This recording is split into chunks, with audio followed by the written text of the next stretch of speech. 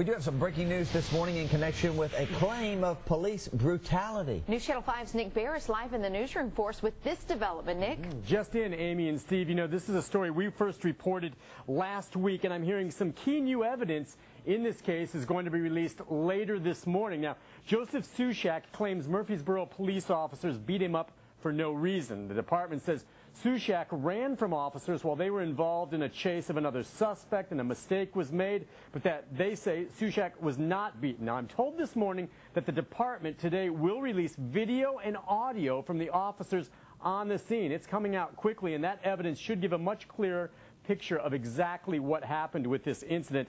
Certainly, we'll have that for all of our viewers to see in here later today on News Channel 5. We'll send it back to you in the studio.